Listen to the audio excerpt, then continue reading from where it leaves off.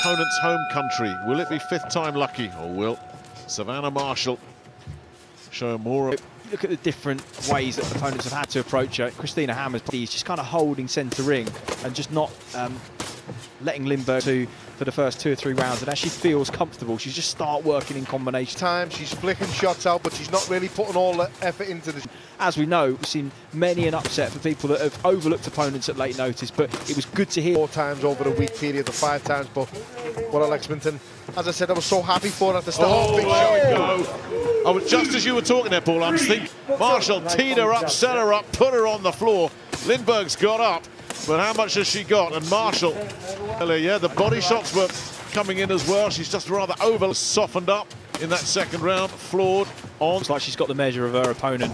You just see that she sharpens those feet up, just starts to kind of almost shorten the Lindberg now because the tempo has visibly cranked up. Unreal spite behind these punches. Uppercut right up the middle and knocked the head back of Lindberg. Good shot. It's another. She's told Bob Williams there's nothing left at all. Another stunning win by Savannah Marshall. Respect for María Lindberg, who, as you rightly said, Nick, has just got her out of a hole this week. It would have been so frustrating. The silent assassin, Marshall.